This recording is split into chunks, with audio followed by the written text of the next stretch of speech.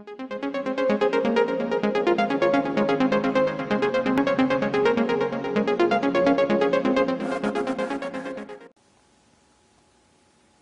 is going on, YouTubers? At&t here from UnrootTechBlogspot.com today on how to unroot and factory reset your Galaxy S3 for AT&T. So by following this video, you will be able to completely reset your Galaxy S3 for AT&T, aka I747, and you can then do return your phone, warranty exchange, sell it, do whatever you want. You won't be rooted and you won't have any personal data left. But there is two methods involved. If you just want to unroot it, you won't lose any personal data, means logging and stuff. And the second part is factory reset, where you will lose apps and stuff. Keep in mind, you won't be losing any pictures or files like that from your internal or external SD card. So none of those cards is gonna get wiped out. Okay, so let's go ahead and get to the process. First of all, when you need to download what's in description, so click on that link, and once you download it, you will have these two files right here in the folder. One is Odin and another is Stock ROM.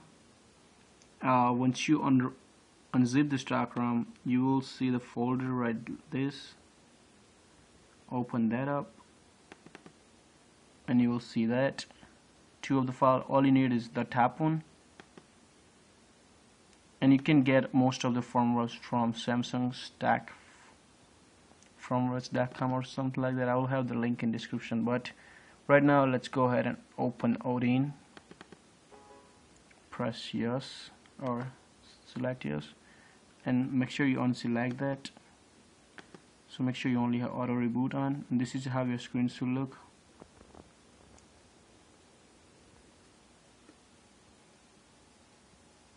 And let's go ahead and go to your phone.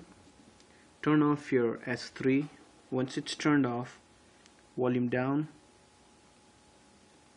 power and home button. Keep holding those three.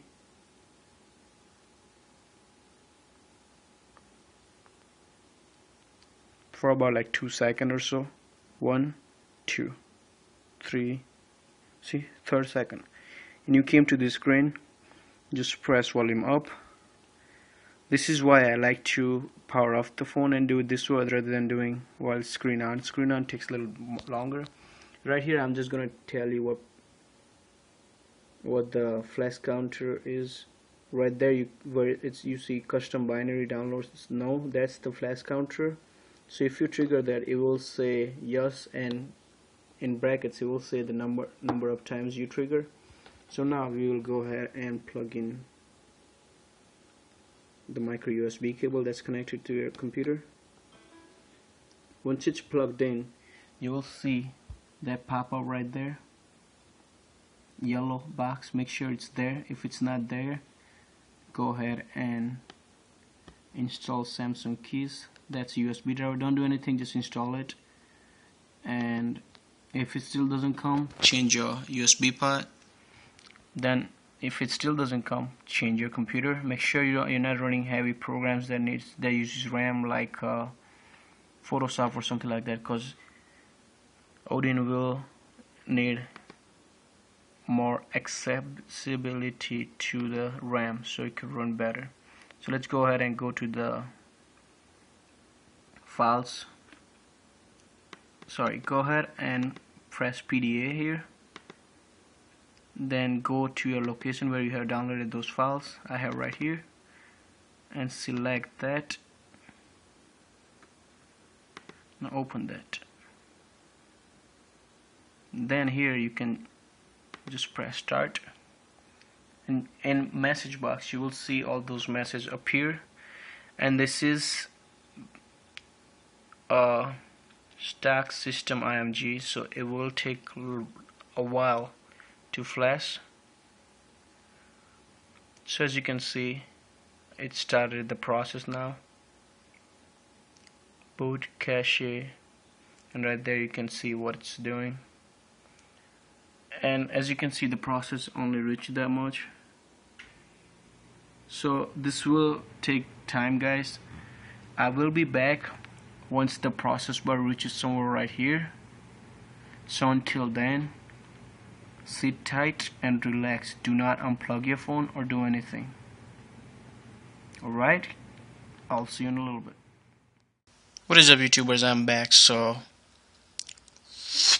that's my fast forward right there, and it's still got about a minute or so to go, and right now it's just about to be finished. But what I'm saying is might take long enough for your phone, depending on your phone, on your computer, cause people got different computers nowadays, and it's different processor, and that kind of stuff is all mixed up. You know what I'm saying? Alright, guys, sorry, but it's still on download mode, and once it finishes, it says passed right there, so green, and it will say all threads completed, succeeded one. If you get failed, make sure and go ahead and try again, and try it on different computers. Close all the programs that's in background, run it as an administrator, and your phone will reboot. Right now it will be unrooted.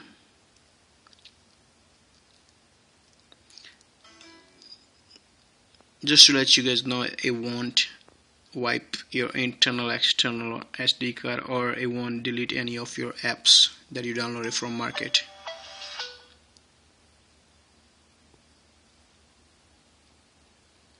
So as you can see, this is what I'm gonna unplug it. So that's not how it looks. I just had a factory reset. You will just see your normal lock screen once it boots, or your normal, what do you call, launcher. Then power off your phone to factory reset. This is how we're gonna do factory reset. So if you just wanted to unroot your phone, then you just stop there. But if you want a factory reset, or if you have to sell your phone or do something like that, then we are going to press volume up, power, and home button same time.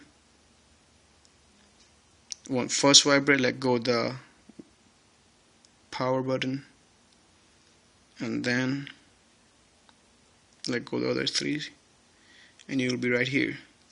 And here you will see there, apply factory data, reset, delete all. So the volume down button is only working, and just like clockwork, my recovery power button is what you select with. And now it's just wiping all your user data. No, it's not wiping your pictures or anything like that. And this is what Samsung's 3E stock recovery looks like.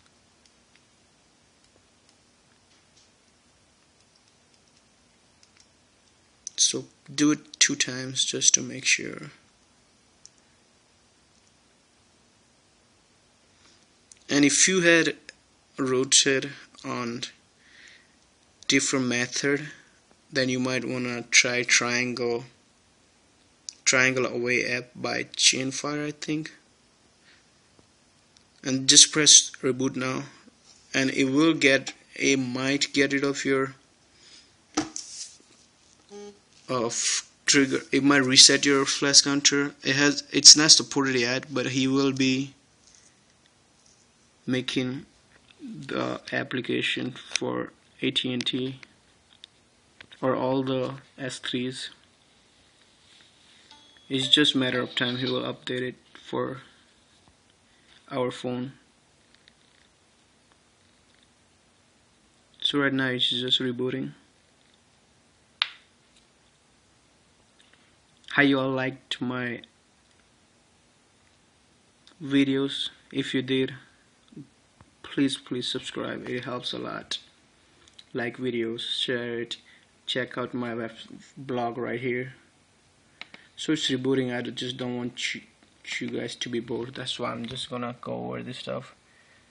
Android Tech, that's my blog, and in URL the O replaces with 0, as you can see right there. And here we cover Galaxy S3 for AT&T, T-Mobile, because and Sprint and Verizon, because they're all same. GSM Galaxy Nexus, Skyrocket, T-Mobile Galaxy S2, Galaxy Note, and most of the basic stuff about Android. So go ahead and check that out. We have a very organized blog about a lot of different tutorials, and once your phone reboots you will have all the software resetted, and it will be just like how it came out of box. Thank you for watching, guys. Go ahead and subscribe up right there, like my video right there, share it globally, and I will see you in the next video.